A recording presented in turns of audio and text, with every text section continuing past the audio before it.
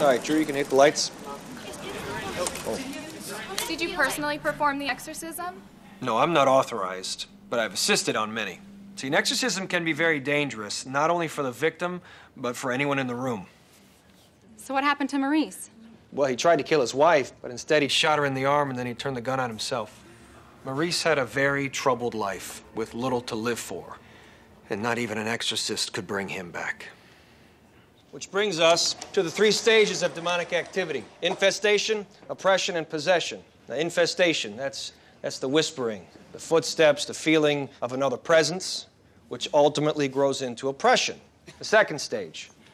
Now, this is where the victim, and it's usually the one who's the most psychologically vulnerable, is targeted specifically by an external force. Breaks the victim down, crushes their will, and once in a weakened state, leads them to the 3rd and final stage, possession. Hey, Ed, Lorraine. Yeah. There's someone here that would like to talk to you. Oh, hi. Thanks, Drew. Sure. Thank you. I'll see you later. How can we help you? There's something horrible happening in my house. Could you come and take a look? You know, it's getting kind of late. We really need to be heading. No, you don't understand. Oh, but we do. There's usually some sort of rational I have 5 explanation. daughters who are scared to death.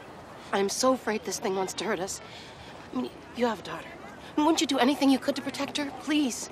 Please, can you come and take a look? Of course we will. Of course we will.